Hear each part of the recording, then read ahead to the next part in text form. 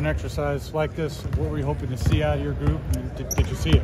Yeah, well, you know, I want to watch the film.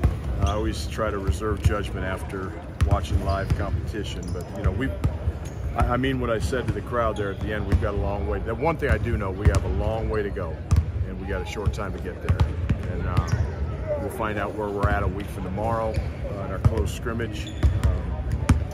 We've got to become more consistent. We've got to become more solid, you know, on both sides of the ball. We got a lot of work to do. But look, we're 13 practices in, so I don't expect us to be in mid-season form. But I expect more out of our veterans than I do out of our newcomers. And you know, I should. Those guys have been through the wars, so to speak. So we now have to, again, watch the film and see where we need to get better, and that's what we'll work on the next week, and just go day by day. The partnership with KJ and Julian, how have you seen their chemistry grow over the last couple of years? I know they've played sparingly together, yeah. But obviously this year there's a chance to play a bit more together. Yeah, number one, they're great. They're great friends off the court. They got great relationship. I think they really like playing together. They also understand that, you know, there's times where when one of them's out, the other one probably needs to be in there and run a team. Although, you know, the guy that keeps growing on me is R.J. Smith. You know, he's a guy that can, I think, lead this team. Cody has the ability to play that position. You know, he needs to become more focal and a little bit more dominant personality, which he's doesn't have quite yet. But we got multiple guys that can help run this team. And KJ and Julian will play together a fair amount this year. We're a long ways away from figuring out who's starting, who's coming off the bench, who's going to be our finishing lineup. And our finishing lineup will be dependent on a lot of things, probably, you know, matchups and foul trouble and free throw shooting and all that sort of thing. So we're a long ways to deciding those answers. With Jop and Dak, where are those guys at early on in their development? Yeah, I love both of them. I mean, Hassan Jop and Bangad Dak are both going to be really, really good players in Colorado, and we're going to need one, maybe both of them, you know, to step up and play this year and be.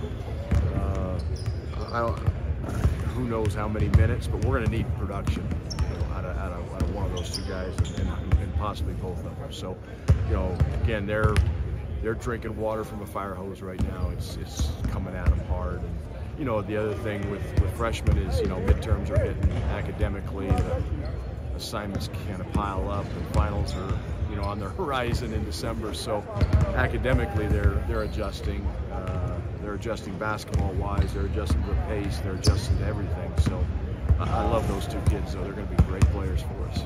You said that you guys are transitioning to more of like a 5-out offense. Yeah. Just how have they kind of embraced that? Well, you know, it's good when we are in practice and you can script it and you can call it. And now how it translates to getting up and down when they get a little tired, and now the ball starts sticking a little bit more. They start pounding it a little bit more. So we got a ways to go there. I mean, but when we're in practice and we're kind of dictating everything as coaches, we're pretty good in it, but you know, we can't do that.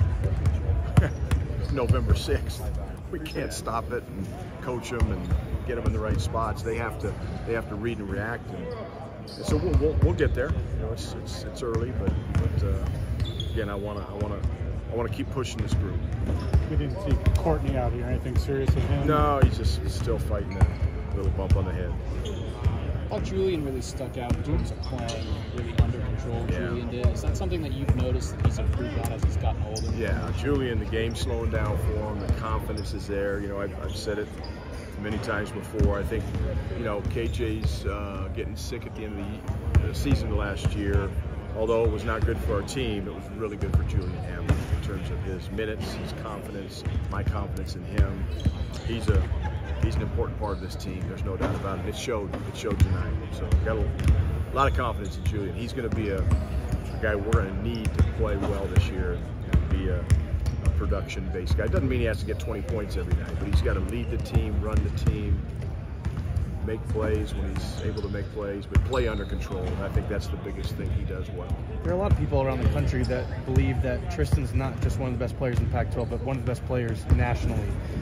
With some of the recognition he's getting preseason, have you seen a difference about him this season? He looks a little bit more stronger. He looks like he took the strength conditioning seriously this offseason. Is there a difference that you see with him in this preseason? Yeah, it's his confidence level, his understanding of what he wants to do, what he needs to do, what this team needs him to do. And I think that's the thing with Tristan. It might be something different each night, but that's the beauty of his game, his ability to, hopefully start distributing the ball and passing the ball for us. He made a couple of really nice plays that he hasn't made maybe in the past in terms of getting his teammates involved. We know he can shoot the three. We know he can score on the block. He's going to have to pick and choose his spots of when he needs to score, when he needs to, get other guys' shots. But Tristan's he's an All-American in my eyes, no doubt about it. Maybe one more for Coach if anybody has it. Good. All right. Thank you. Guys. Thanks, Coach.